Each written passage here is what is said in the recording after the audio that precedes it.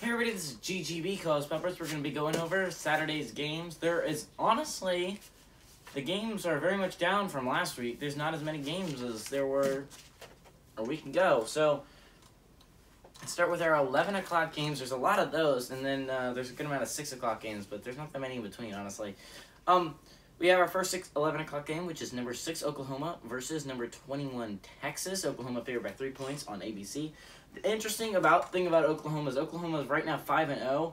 In those 5 games, Oklahoma has covered in exactly one of them against Western Carolina. That is it. Tulane covered with a 40-35 loss.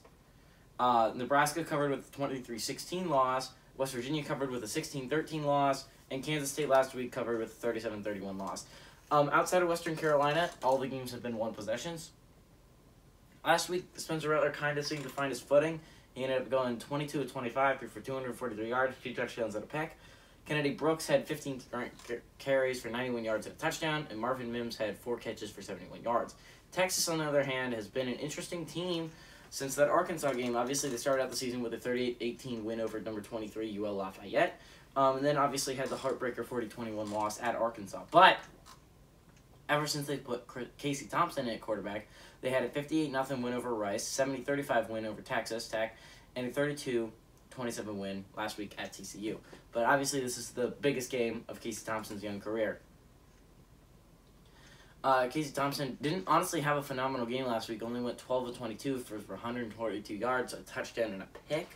Bijan Robinson, on the other hand, has proved to be one of the best backs in the entire NCAA right now. This man had 35 carries for 216 yards last week and 2 touchdowns. Now, to be fair, that was against a TCU defense that is known for giving up the run. SMU learned that a couple weeks ago when they played them.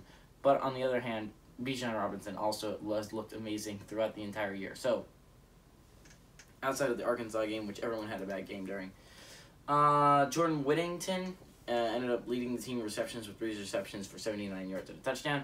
So I had this game on before. Oklahoma's all-time 49-62 against Texas. So Texas obviously has been the better team. But recently Oklahoma's been the better team. Last 3 games have gone to Oklahoma ever since Texas upset them in the regular season. Then Oklahoma beat them in the Big 12 championship.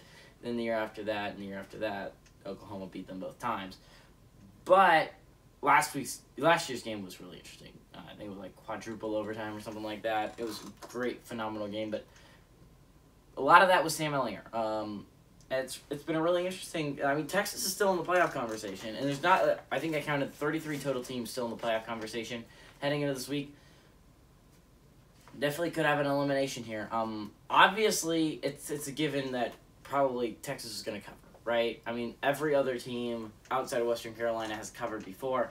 It's only a 3-point spread, but for some reason, Texas is going to cover. But I think Texas is going to win. I think Texas is a good team. I think Oklahoma has been eking it out every single week. And I think eventually they're going to lose one.